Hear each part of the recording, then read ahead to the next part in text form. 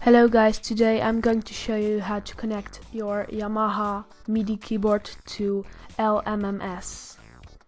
This is the keyboard I have. You first have to connect your cable, put it in your keyboard and put your keyboard on PC mode PC2 and make sure it's connected to your USB on your computer as well. Now first you have to download the drivers for the Yamaha keyboard to work. The link is in the description. When you've done that,